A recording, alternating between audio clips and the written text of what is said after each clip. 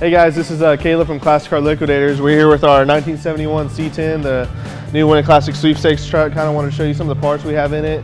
We're still missing a few things, but just kind of wanted to show you everything we have. First off, we have RideTech Street Grip suspension system, which is it's pretty much one box, one solution. Actually, the C10 box comes with an extra. It comes with one extra box for the CPP drop spindles. It has their HQ series adjustable shocks, has a little dial on them. You can adjust the stiffness of it. Then it includes the 2.5-inch drop spindles. Make sure it gets low enough in the front. You can adjust in the back pretty easy, but make sure it has all the correct geometry and all that good stuff. Comp cams, they sent us an Extreme Energy cam. I believe it's a 510 lift and 230 duration at 0.05. And then they have the Pro Magnum full roller rockers, 1.6 rockers. So this is going to have hydraulic roller can with roller rockers. So it's going to be.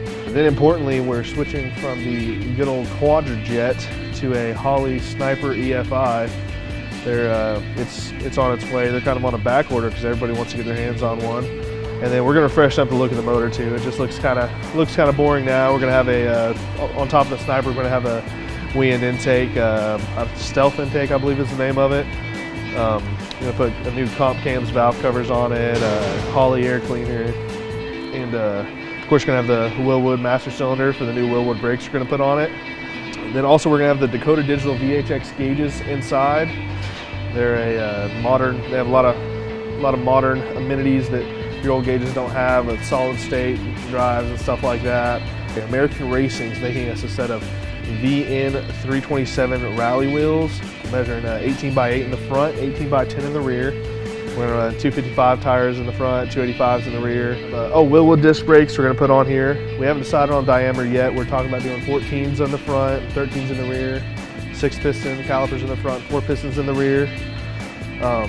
Then also we have Vintage Air's, the Vintage Air kind of hooked us up on this one. Recently they came out with their new front runner system, which is pretty much a serpentine system similar to many other brands you might think of. It also works with their SureFit AC system. So it has a compressor, and we just run the lines in there, has a full box, and has their controller, as you can see. And it looks just like the factory AC controller, but it has all their stuff, so it all works with the modern air conditioning amenities that everybody wants.